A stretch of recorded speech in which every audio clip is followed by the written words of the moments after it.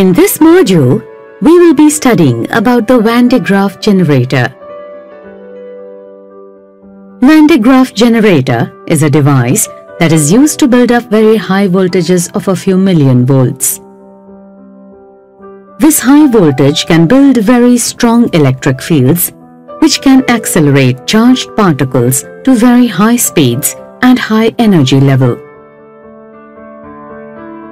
To understand the principle behind the working of a Van de Graaff generator, let us consider a large conducting shell of radius R1 with a charge plus Q1 on it.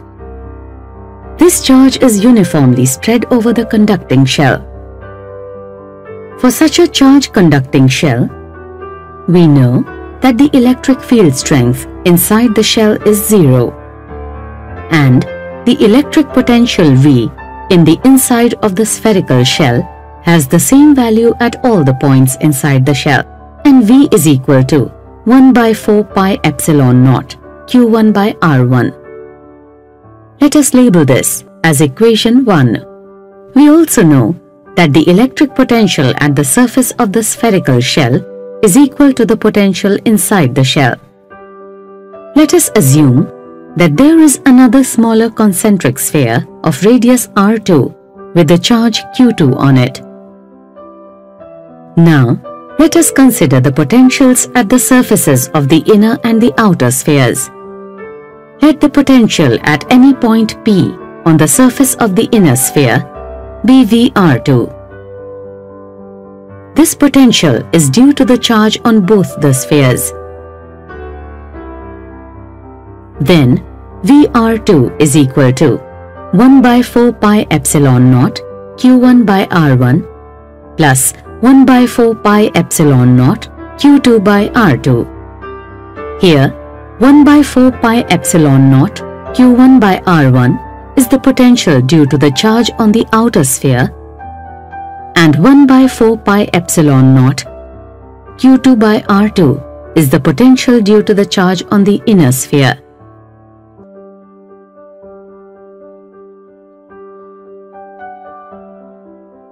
The potential at any point S on the surface of the outer sphere is VR1. This potential is due to the charge on both the outer sphere as well as the charge on the inner sphere. Here, V of R1 is equal to 1 by 4 pi epsilon naught Q1 by R1 plus 1 by 4 pi epsilon naught Q2 by R1.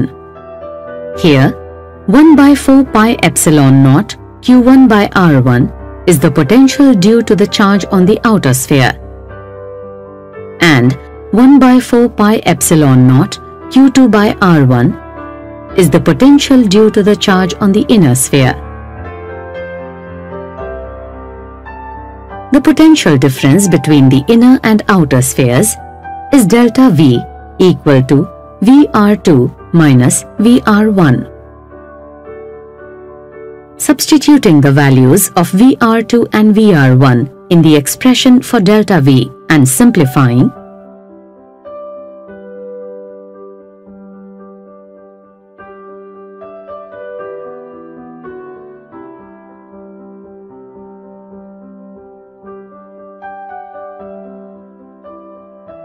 we get delta V is equal to 1 by 4 pi epsilon naught Q2 into 1 by R2 minus 1 by R1.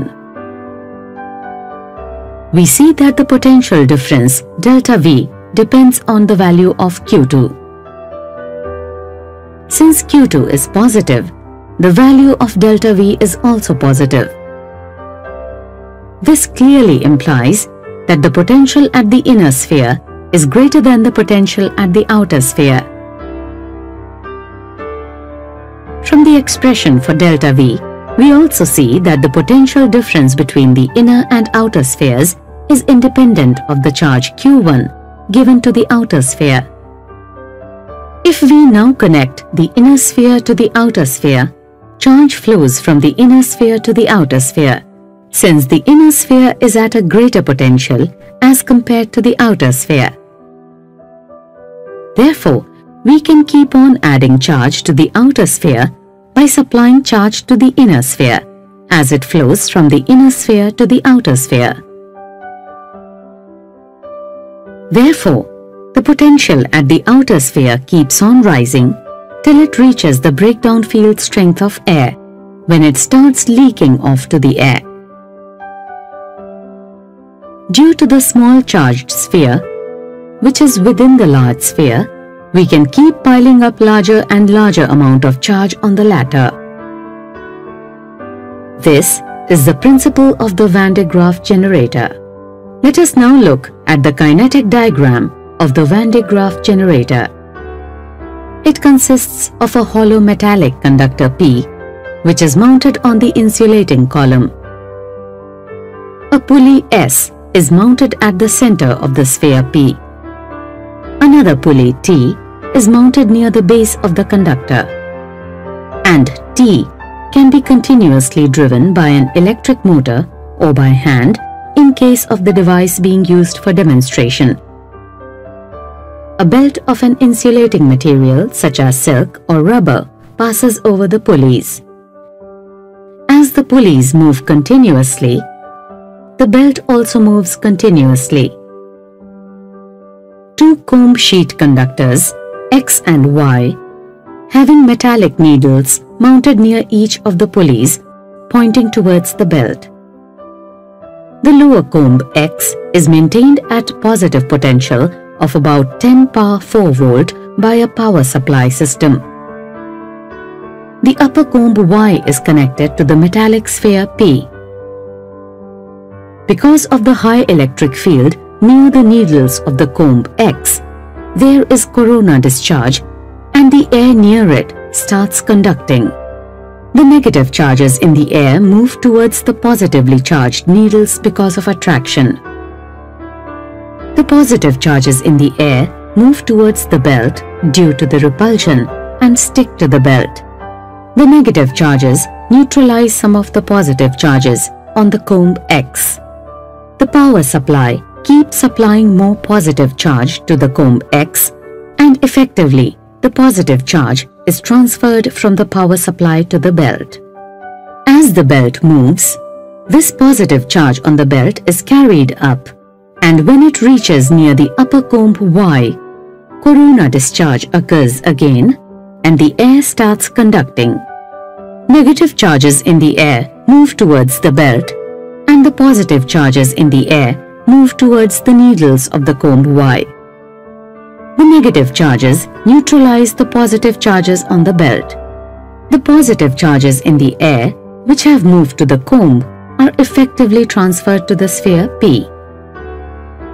Effectively, the positive charge on the belt is transferred to the sphere, and in a very short duration of time, the positive charge on the sphere moves to the outer surface and spreads uniformly.